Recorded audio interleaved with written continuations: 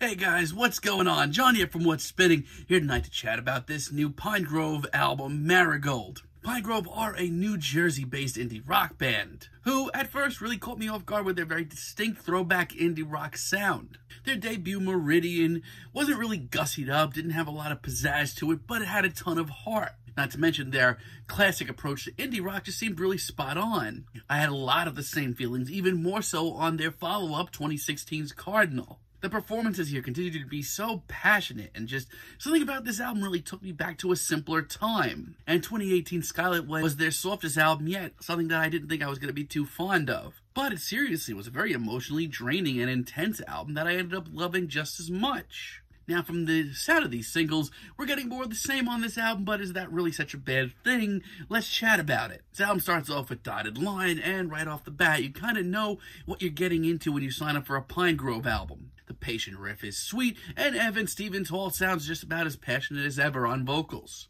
Not to mention, over the years, one thing Pinegrove have certainly gotten better at is their harmonies, and here they're spot on. Now, I do sort of get the feeling that this isn't maybe as direct or as urgent as some of their early work, but this track is just so wholesome, so heartwarming, so simple. And some of the little details here work so great, from the rising tension that leads up to the chorus and the backing synths. This track is great. Sure, it's not as urgent, but once again, it brings me back to a simpler time. No Drugs took a little bit longer to grow on me. It's a very whimsical tune, it's very sweet on the ears, but it's actually one of the most genuinely real and emotionally draining tracks of the bunch. The performances are super captivating, and when this track picks up and gets a little oomph to it, it sounds really great as well. And Moment may be my favorite track here. I love how anthemic and full of momentum this track is. And these choruses are so heartfelt that I can't help but belt them out every time they roll around. This is just the sort of big, bold indie tune that I really needed right now. On the other hand, Hairpin is really smooth. It's silky and incredibly tender, and I love the vocals here. But as sweet as this track is, and as tender and light on the ears as it is, some of the rougher guitar tones that pop in for the chorus are a really great treat as well. It's simple for sure, but it does make me feel all warm and cozy, and I appreciate that. And Phase is a really great surprise. This one packs a real punch to it. Between the gritty riff and the real serious groove that follows, Pinegrove can really grow on this in the future. It's soaring and sunny, and I really love that little snarl that they add in for the vocals here. And not to mention, most importantly, this track kind of reels back in something that the band has lost sight of a little bit, and that's like the throwback sound, that late 90s indie rock sound. It's all here. All of this I wouldn't mind hearing a lot more of. But sadly, I do feel like, at least in some parts, some of the magic that really brought me into Pinegrove's good graces years ago has faded. Spiral is really aggravating. Like, this is really bad. This sounds like a genuine Lumineers track for a while. But even outside of that, this is 56 seconds that could have been something bigger and better.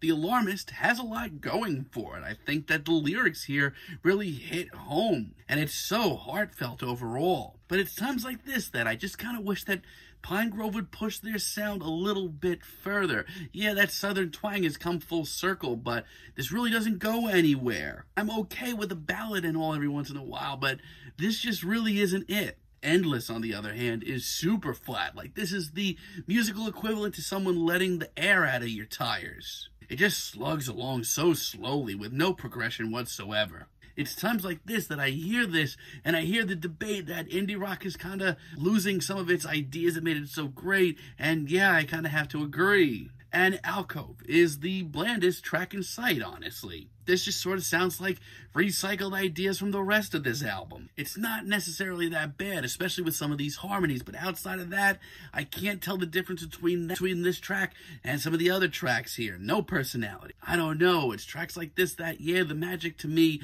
is really wearing off a bit. Now, late in the album, I am really into Neighbor. I love just how jangly and breezy this track is. It's really nice on the ears.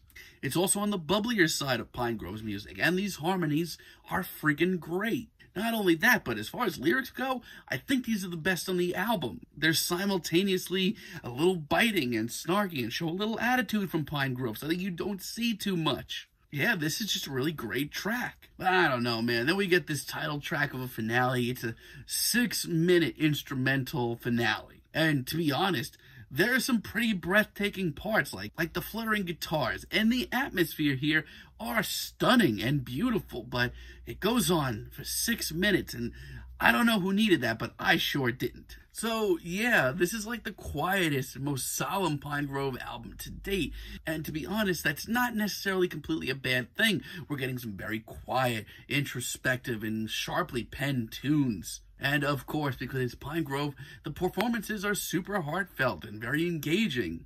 However, a lot of these tracks lack the personality that drove me to this band in the first place, and I feel like just some of the magic is really dying here. That throwback indie sound isn't as refreshing as it was a few years ago.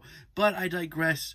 There's a lot of good stuff here still, and Pinegrove still can pen a very sharp tune. I'm feeling a very light 7 on this album, but let me know what you guys think down below. If you liked the video, be sure to give us a like, give us a subscribe, and let me know down below what you would like for me to chat about in the future. And until next time, have a great day, guys.